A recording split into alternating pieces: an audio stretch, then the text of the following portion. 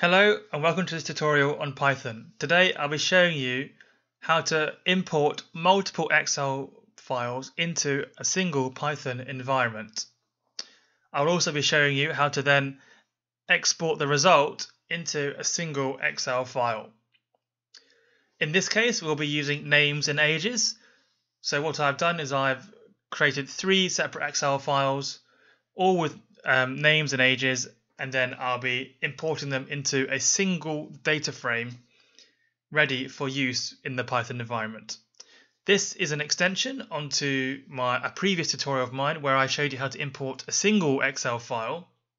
However, I thought it'd be great to show you if you wanted to collate your information very quickly and easily for use in Python.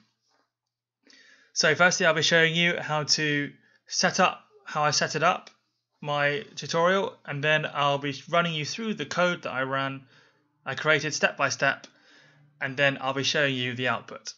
So first things first, let me show you how I set it up. So first thing I did here was I created 3 Excel files within a folder called Excels. The files are called names1, names2, and names3 rather originally. Don't know what's happening there. Okay, so here we've got 5 names here and ages, and in the names2 file we've got 5 names here, and then in names3 file we've got 5 names here, all with their ages. So we have 15 names in total. The next thing we're going to do is we've saved those files as their file names, and now we want them in our Python environment, and we want to manipulate them and transform them and then do all sorts of analytics on them in Python.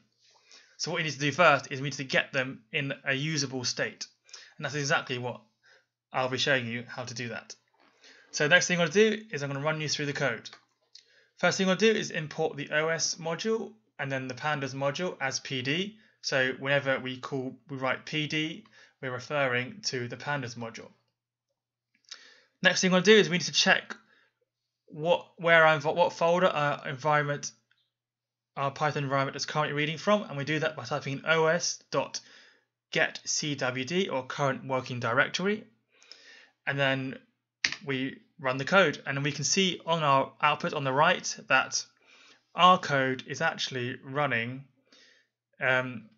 in the sheet before. So I created the Excel file within that sheet.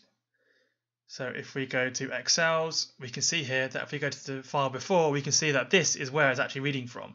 We want it to go in one further. And we do that by simply typing in os.chdir, which stands for change directory. And then we simply copy and paste our file path here within our speech marks. Notice that you'll need to change the backslashes for forward slashes, and then after you've done that, we just need to do a print check. I've kept the one before so we can see the before and after, and we'll just run it again and see if it worked.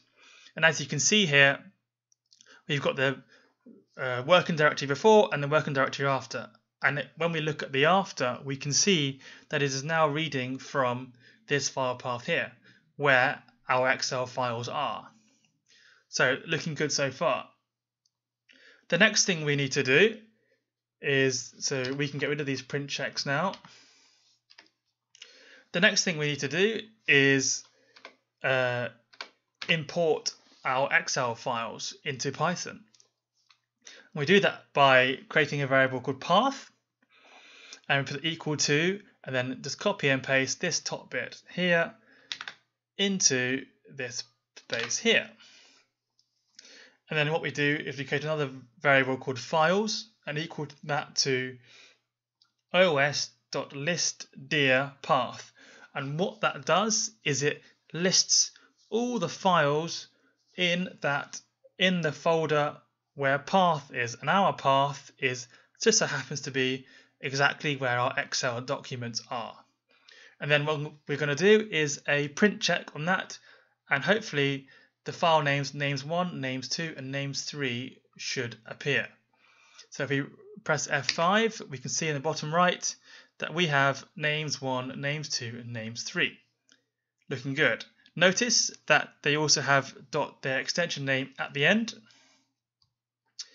One thing you can do, if your folder contains not just Excel files, but also PowerPoints or Word document or anything else, or .py files, what you can do is you can sort them out later on, and I will show you exactly how to do that in a short while.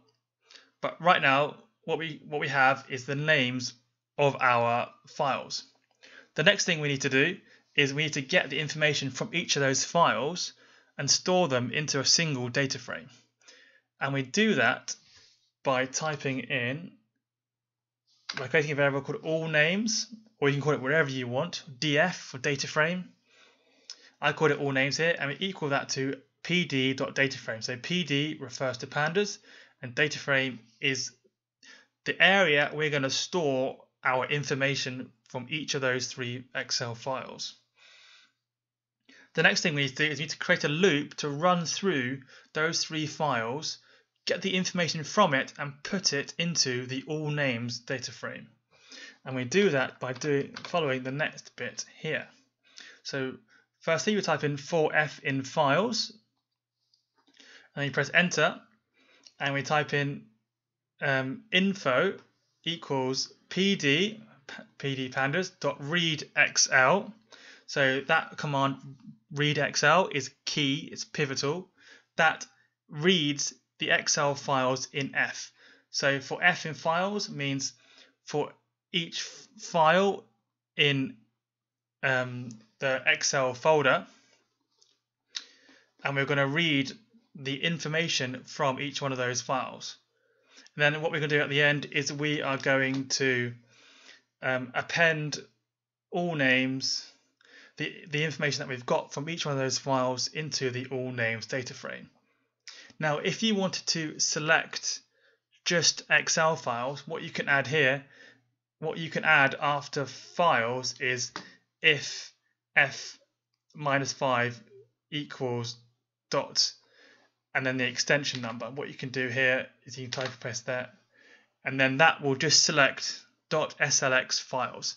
If you wanted to select just .xls to -4, and you take that, or if you just wanted to put just XLS files, it doesn't matter whether you include a dot or not, it's completely irrelevant in this case.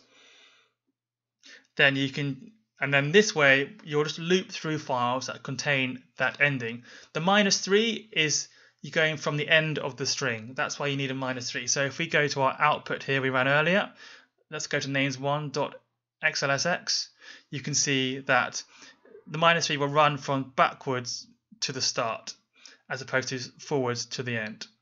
That's why you need the -3, and then what it will do is it'll run from -3 to the end. But in this case we only have Excel files in our folder, so we don't need that.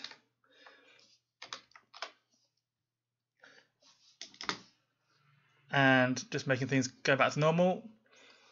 And so what we have here is we're going to run this, and then we're going to print our data frame.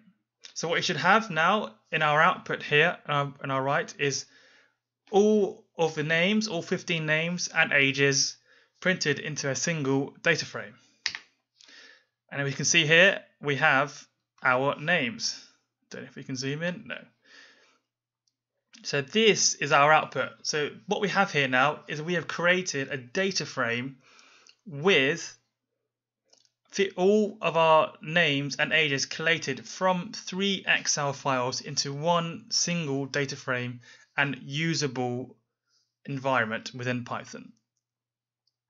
Now I'm going to go a bit further here, and I'm going to show you how we can then export that back into a single Excel file. And we do that by using the Excel writer command, and we create a variable called writer, and we equal that to pd.excelWriter. And then we're going to, within the Excel writer, we're going to put the name of the file we want to call it. So we could call it anything. We call this all names output, name output, df output, anything you want, but make sure you have the extension at the end. And then we're going to go down to create another line, and we're going to put all names. So we're going to reference our finalized data frame dot to Excel, and then we're going to call the writer here, and then we equal that to sheet 1, and then we're going to put writer.save. And what that will do is that will the writer will write the file, the all names will put the information in the file, and then the writer.save will save the file into our current working directory. So let's just run everything, and hopefully in Excel we should have a fourth file here appearing called name output. So let's run it, and then let's go to our file here, and then we have name output. Notice, see here, we have now all of our 15 names into a single Excel file. So let's recap what we've done. We have started off with 3 Excel files with same information on them. This could be from 3 different people, 3 different companies, and so on and so forth. And now what we want to do is we've run this code to collate it into a single Excel file or a single usable environment within Python. Then we've exported again out again into a single Excel file. So I really hope you've enjoyed that tutorial. Check out more of my tutorials and don't forget to subscribe. Thank you very much for watching.